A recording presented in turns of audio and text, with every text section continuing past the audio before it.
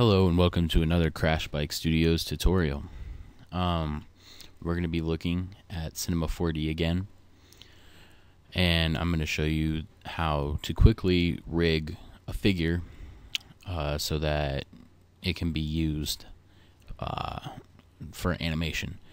I've tried rigging it without making it editable, and I don't know what I'm doing wrong, but it doesn't work.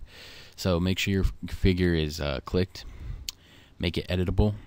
Now you're going to want to expand all or unfold all. Okay, and you're going to see that there is a crap ton of parts.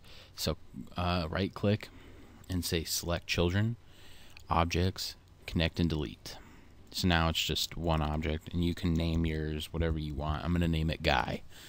I'm going through this pretty quickly, so if you need to, pause the video. So to begin, go into here and make sure that you're in standard, which I'm in. Sometimes it goes to startup. You don't want that, you want standard.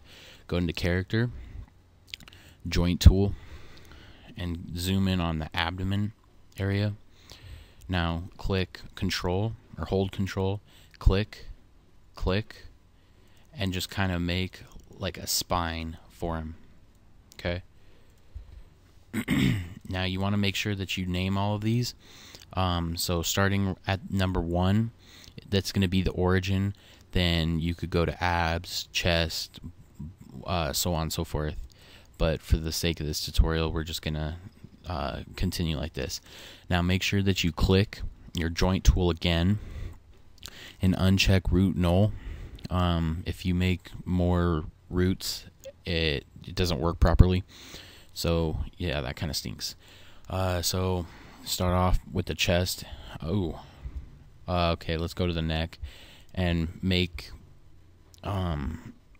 things for him, you know, so he can move. Going back to the joint, you're gonna want to do the same thing again. Okay, now if you go up on top, you're gonna realize that they're not lined up. That's okay. Just take this and line it back, and it should just automatically line up. Same with this one. Just line it up. Okay, go back into this mode, and from your origin, you're gonna want to make making sure that you're in your joint tool. You're gonna make your things for your legs. Okay, going back up to the origin.